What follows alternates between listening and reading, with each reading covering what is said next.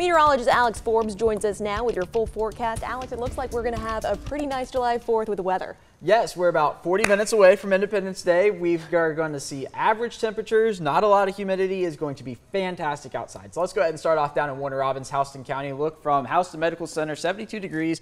Dew point is 70, a little on the sticky side, but not too bad out there. It's going to be fantastic tomorrow, though. Here's a look at live radar. Not much going on across central Georgia. Pull out the picture. Here we go. High pressure up to the north towards Missouri and Indiana. That's what's driving our weather hundreds of miles away. You see that northerly wind there. Here's this front down along the south that came through here yesterday. It stalled out down along the south. So if you're headed south for the 4th tomorrow, say down on the Mississippi, Alabama, Florida, Gulf Coast, could run into a few showers because that front is down there, but we're looking A-OK here in central Georgia. 71, the current number in Macon. A few 60s on the map. Pair of 6s there in Gordon, 69 in Forsyth and in Sandersville, 70 in Cochran and in Eastman and in Swainsboro as we come up on midnight and as we roll into Sunday. 71, the current dew point in Warner Robins, 69 in Macon, so it's slightly sticky but not too bad outside. Certainly, we'll call it manageable as of now as we are rolling through this Saturday evening. All right, you may not have noticed, but Future View rolled through most of the day tomorrow. No green specks on the map, not looking at much in the way of scattered showers,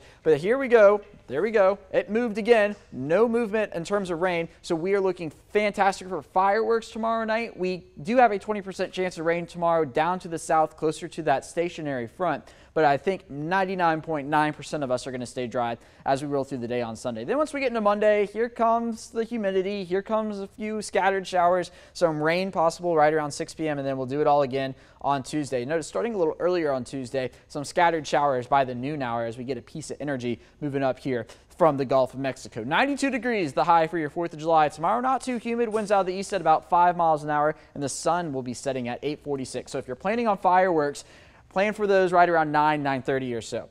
Here's a look at the dew points. A 59-degree dew point at 5 o'clock on the 4th of July in central Georgia. That is fantastic. But then, like I said, once we get back into Monday, here we come back with the humidity and the Gulf moisture. Dew point at 71 by 8 p.m. on Monday. So let's take a look at the long-range models. Like I said, we're going to see a return to the scattered shower and storm activity on Monday and Tuesday.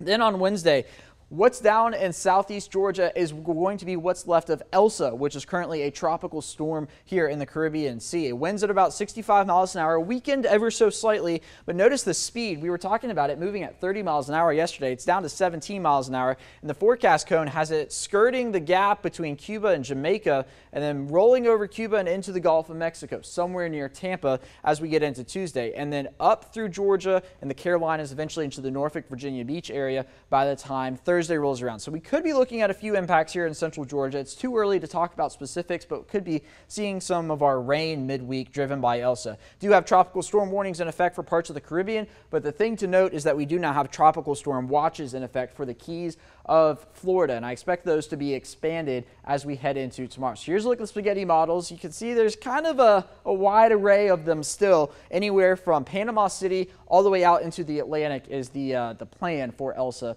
as we get into the middle part of the week. And then it goes off into the northeast and is no longer any of our concern. So impacting the Caribbean tonight, tomorrow, we're talking about potential Florida impacts starting on Monday. So I know this week is a popular travel week down to the Sunshine State. You're not going to see a whole lot of sunshine from Elsa, but if you're headed down there, keep that in mind, and then potential central Georgia impacts would occur on Wednesday if we see anything. So as for tomorrow, temperature is 77 by 9 a.m., 83 by noon, and a 20% chance of rain down to the south. I don't think we're going to see a lot of it, but still a chance of it. So 91 for your high on Monday, a 30% chance of rain. Then rain chances will see a slight increase as we head towards Wednesday. We're watching Elsa. Otherwise, below the average of 93, we don't have much room to complain about the weather as we begin the month of July. Avery?